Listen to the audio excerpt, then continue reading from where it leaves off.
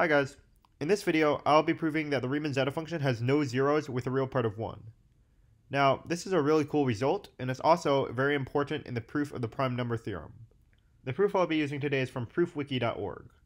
I really like this proof because it really has a simple idea, which is basically that if I have some sort of combination of the Riemann Zeta function and I can derive some sort of special property of that, then you can in turn derive a special property of the Riemann Zeta function itself. Also, before we start, I just want to say thank you so much for 400 subscribers. I really appreciate it. I never thought I would get anywhere close to that. It's very epic. And hopefully one day we can hit 500. That would be amazing. So let's get started. First, let's derive the Euler product formula for the Riemann Zeta function. Consider the product over all primes p of 1 divided by 1 minus p to the negative s. Now, using the geometric series formula, we see that this is just equal to the sum from n equals 0 to infinity of p to the negative s to the n. And we can switch the order of the powers if we want, like this. And so, therefore, our product is equal to this. Now, we could expand our product of sums like this. And we see that we can collect all the terms to get p1 to the n1, p2 to the n2, p3 to the n3, forever to the negative s. Now, by the fundamental theorem of arithmetic, every single natural number has exactly one way of being represented as a product of some powers of primes, and so every natural number will appear exactly once in the sum. So therefore, what we're really doing is just summing from n equals 1 to infinity of n to the negative s. So this is just the zeta function, so therefore we have shown that the zeta function is equal to the product over all primes p of 1 divided by 1 minus p to the negative s. And it's really important that we have the real part of s being greater than 1, so we have absolute convergence, and everything works out. Now consider zeta prime of s divided by zeta of s. By the chain rule, we can see that this is equal to d over ds, natural log of zeta of s. We can plug in the Euler product formula like this. Now, we can move the natural log inside by turning this into a sum, and we can also move the d over ds inside. And we can again use the chain rule to see that this is equal to d over ds of 1 minus p to the negative s over 1 minus p to the negative s. And we can just explicitly calculate this to get that d over ds 1 minus p to the negative s is natural log p times p to the negative s. Now, we can expand 1 over 1 minus p to the negative s into this infinite sum using the geometric series. And we can move the natural log p to the negative s inside like this. And now we can do a change of variables in our sum, like this, where we're now summing from 1 to infinity.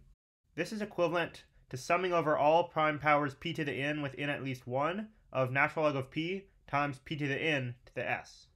If we define the Chebyshev function to be natural log of p if x is a power of a prime p and 0 otherwise, then this is just equivalent to negative the sum from m equals 1 to infinity of the Chebyshev function of m times m to the negative s.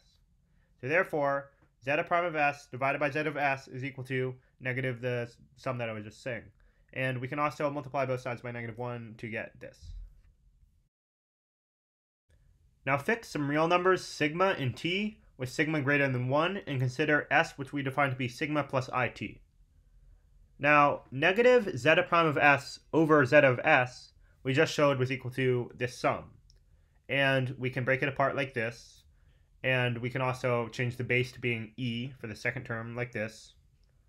And now what we can do is we can use the formula e to the I theta is cosine theta plus I sine theta, like this. And we see that the real part of this will be equal to the sum from m equals 1 to infinity of Chebyshev of m to the negative sigma, cosine of negative natural log of m times t. Now, since cosine is symmetric, we can just ignore the negative sign like this.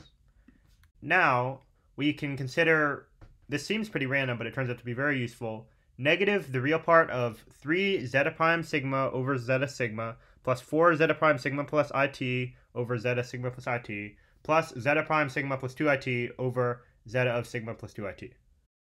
We can break this into 3 pieces like this. Now, repeatedly using the formula that we just found, we see that we can rewrite it like this.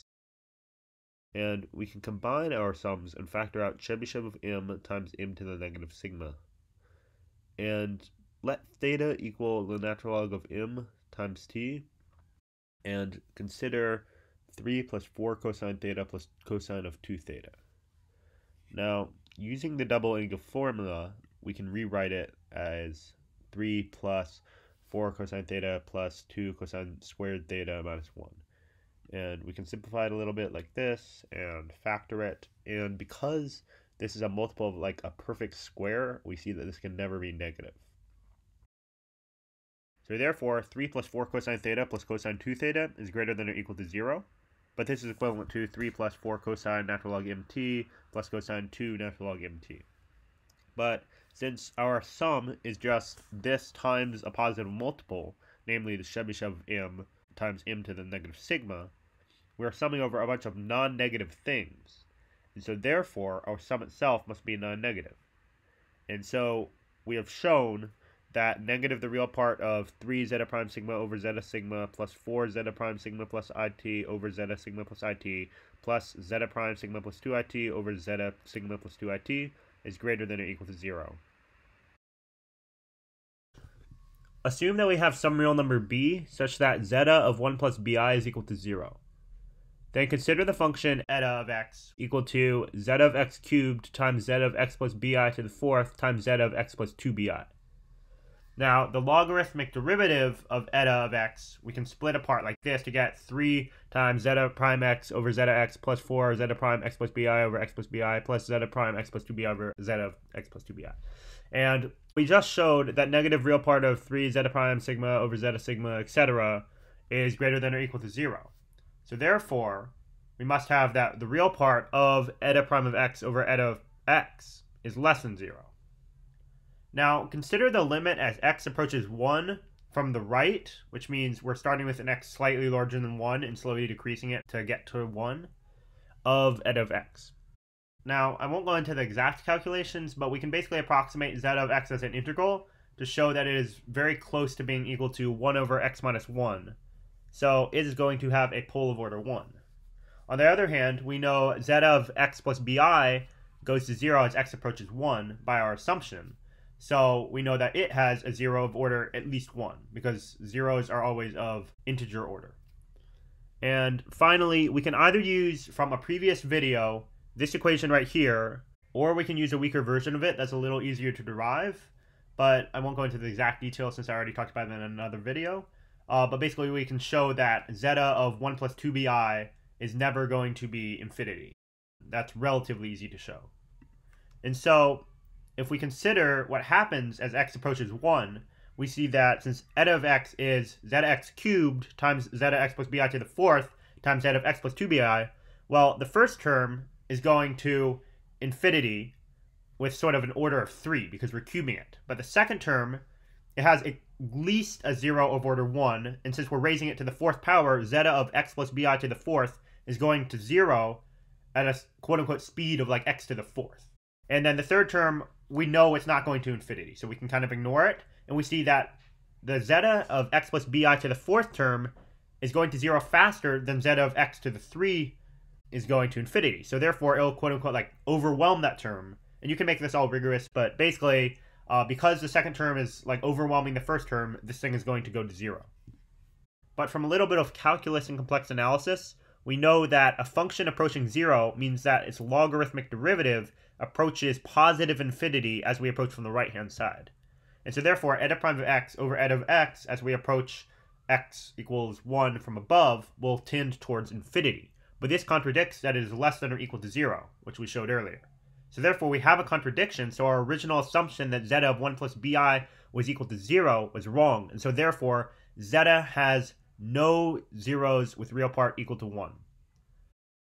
Thanks for watching.